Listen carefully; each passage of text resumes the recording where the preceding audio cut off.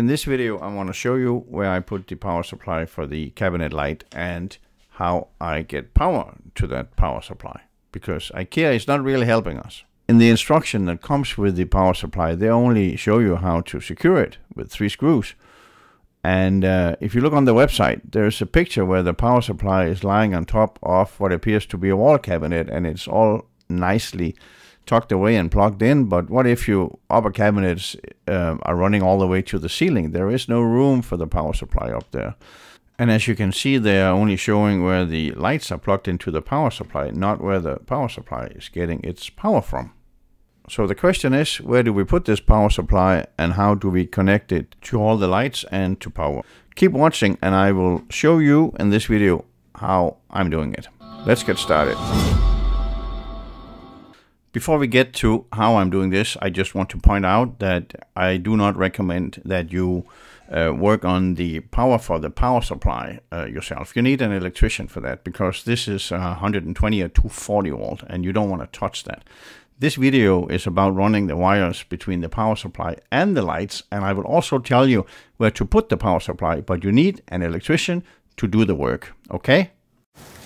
Safety is everything, and I don't want you to kill yourself while installing your kitchen. That's not the idea. So, what seems to be the problem with this? Well, when you look at this picture of the power supply and the power cable that hooks up with that power supply, you can see that the cable has a plug at the end, and that means it has to be plugged into a receptacle. You cannot, by code, just cut off that plug and hardwire it. The cable is not approved for that. And putting a receptacle inside a cabinet is not to code either, unless it's for a microwave hood and a few other appliances that are secured into that cabinet. And so where do we put it, that receptacle where we can plug in the lights?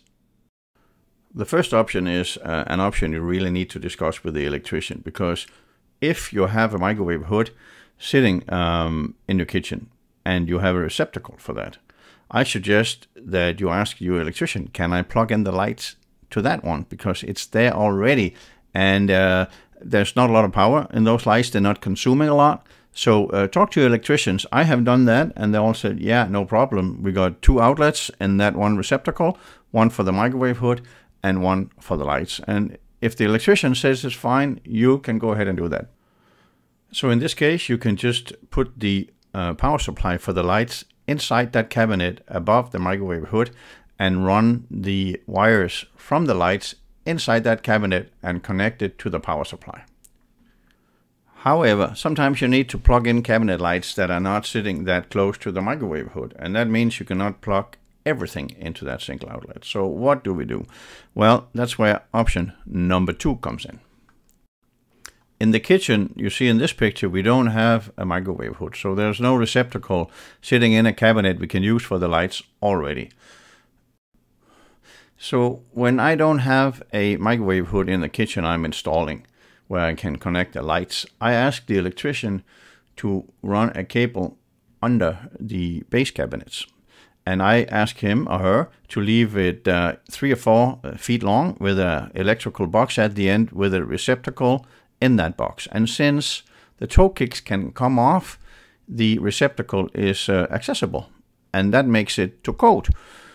But whether it's to code where you live, you really need to talk to your electrician about that. This is how we do it in Ontario, Canada. And this is how the electrician tells me that is to code.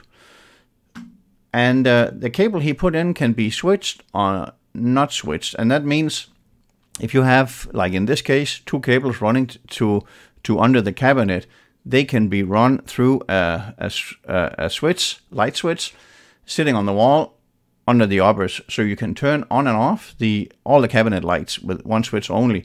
If you don't switch it, you need to use the remote from Ikea, but that's feasible too. So with the power supply sitting under the cabinets, we clearly need to run the low voltage wires from the lights down below the base cabinets, and I run them in the wall. So in case you do not have a stud wall where you have a void space in the wall, it's a bit more difficult. Then you need to somehow dig it into the wall. that tiny cable for the lights. But since there is a stud wall with a void space in 99% of all the houses I'm installing kitchens, I can run that wire inside the wall, and this is how I do it. The kitchen I'm installing here is the kitchen you just saw in the previous picture, and since we have a corner cabinet and cabinets on both sides of that corner, we need to have 2 wires running from the uppers to the lowers. And what I do is I mark on the wall where the uppers starts, basically, and that's 40 inches from the top of that rail all the way down. And then I take my stud finder and I find a stud so I can drill 2 holes into the wall where I can run the wire. And the reason I'm doing it next to the stud is because then my fishing wire, when I run that wire in that wall, can run next to the stud and makes it a lot easier to fish that wire through. So I have just marked where I want to drill, and I take this is probably a 1-inch drill, and drill a hole at the top and a hole at the bottom, clean up a bit because I don't like all that dust. And when that is done, I'm ready to run that wire.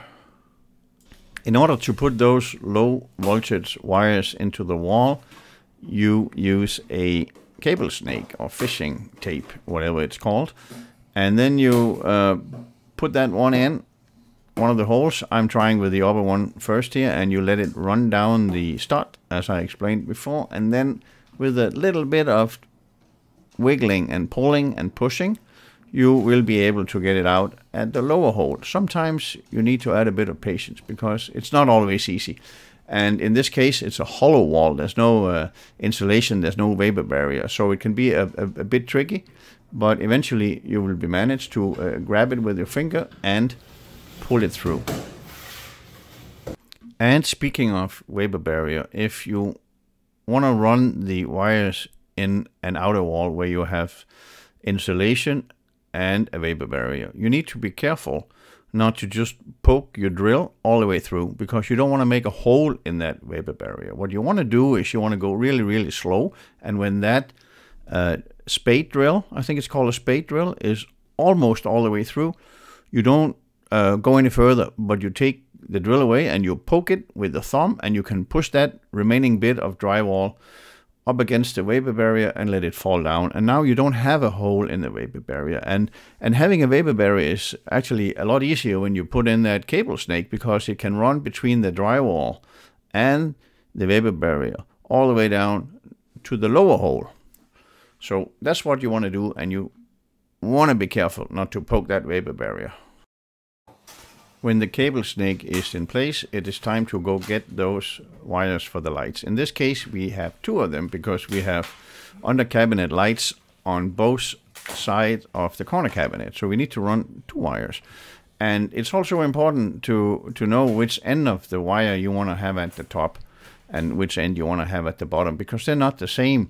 That little plug that goes into the light is different from the little plug that goes into the power supply. So check it out and make sure you have the right end at the top and the bottom.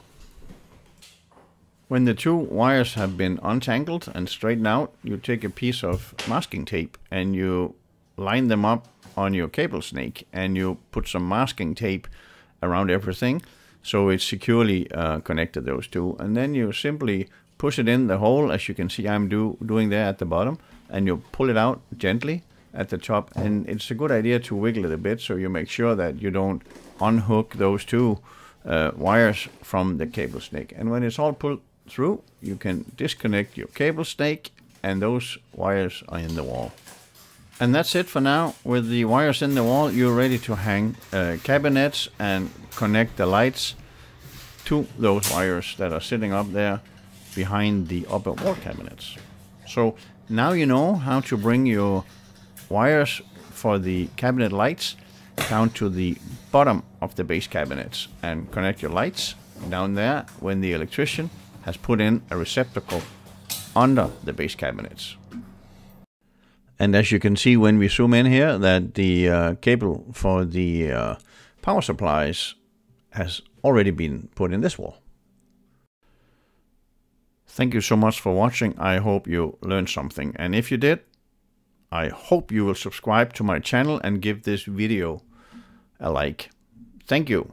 See you next time.